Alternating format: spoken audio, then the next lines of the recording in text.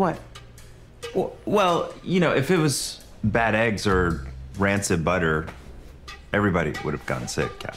Yeah, well then maybe it was some unknown food allergy? That she hadn't discovered by 40. Didn't you say she accused you of trying to poison her? It's convenient. Yeah, maybe a little too convenient. Okay, what are you guys suggesting? Sabotage? Sabotage? Okay, so you're saying that she did this to herself.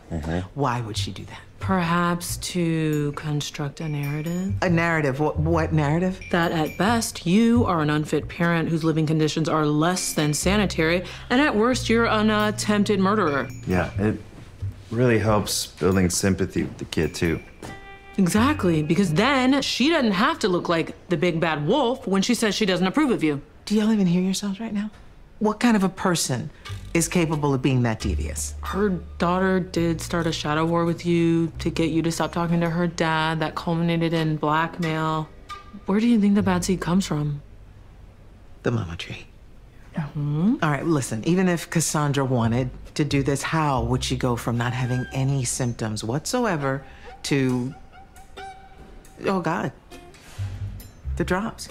What drops? She had eye drops at the table. Exactly. Swallow a few drops, and it's an express train to Barf Town.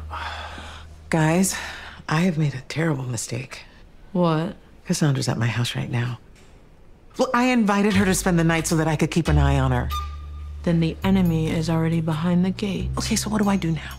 You need to take defensive measures before she strikes again.